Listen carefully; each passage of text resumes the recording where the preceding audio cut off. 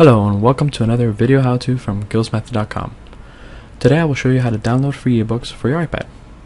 The iPad supports various ebook formats, and in this video we will focus on the EPUB format, which is used by the Project Gutenberg website.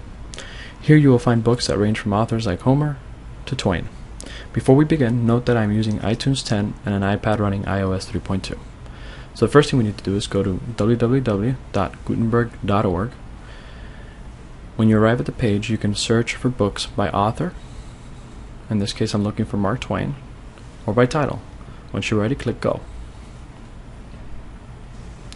You will arrive at a results page listing several books under the author's name. In this case, I'm looking for The Adventures of Huckleberry Finn.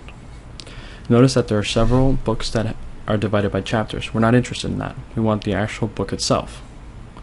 So just look up and down the list until you find the one that has the entire book. Click on it.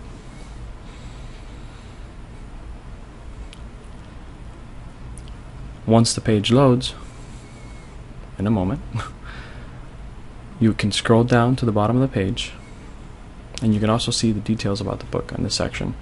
And you'll notice that there's several different options to download. In this case, we're interested in EPUB or EPUB with images. But to keep things simple, we're going to download the EPUB. Once the file is downloaded, then we can go to the next step. In this section, I'm going to show you how to add the ebook you just downloaded from the Project Gutenberg website to iTunes. You need to do this in order for the ebook to be transferred to the iPad so that you can read it on the iPad. So first, make sure that your iPad is connected to iTunes.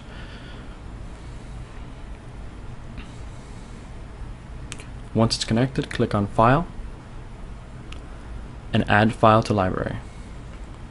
Browse to the location where the file was downloaded, the ebook in this case, and click Open.